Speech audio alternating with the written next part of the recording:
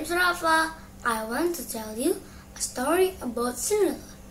Once upon a time, there was a girl named Cinderella. She lived with her bad stepmother and two stepsisters. She had to do all the household chores. One day, the king invited all the ladies in the kingdom to go to the ball in the palace. He wanted to find a crown prince a wife. The stepsister went to the ball with her mother.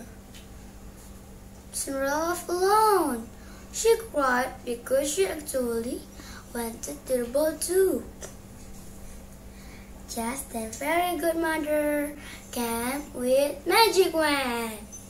She gave Cinderella a coach, 2 horses, and footmen. She also gave Cinderella a lovely dress to wear to the ball and a pair of the glass slipper. She told Cinderella to come home before midnight. At the ball, Cinderella danced all night with the prince.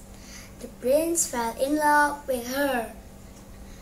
At midnight, Cinderella ran home.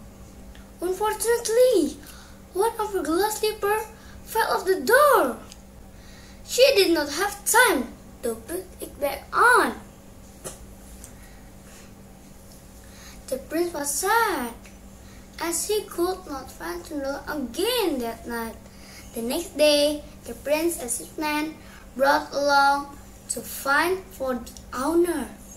After searching for a long time, finally, they came to Cinderella's house. The slipper fit her. The prince was very happy to find Cinderella again. They got married and lived happily ever after. The end.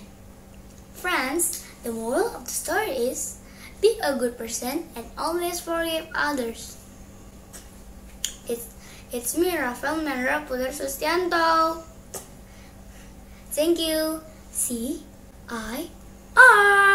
Bye.